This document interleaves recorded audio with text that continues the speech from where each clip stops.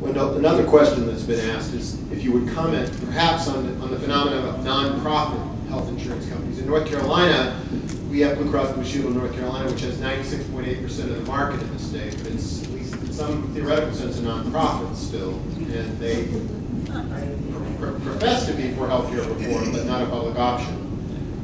Any particular spin as it relates to so-called nonprofits? Yeah, and I do talk mostly about for-profit companies, but there are still some very, very large nonprofit insurers like Blue Cross Blue Shield of North Carolina that dominate markets. And that's one thing that you all need to know.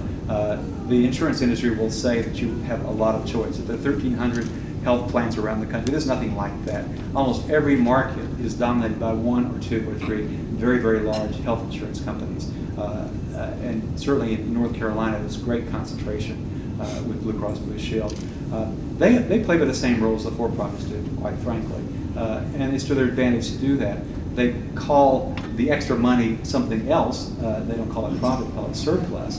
But it's a matter of semantics, frankly. And they don't want a public option for the same reason that the big for-profits don't want a public option, at least publicly. They don't want to have the threat of another competitor that might have the strength to compete with them in the marketplace.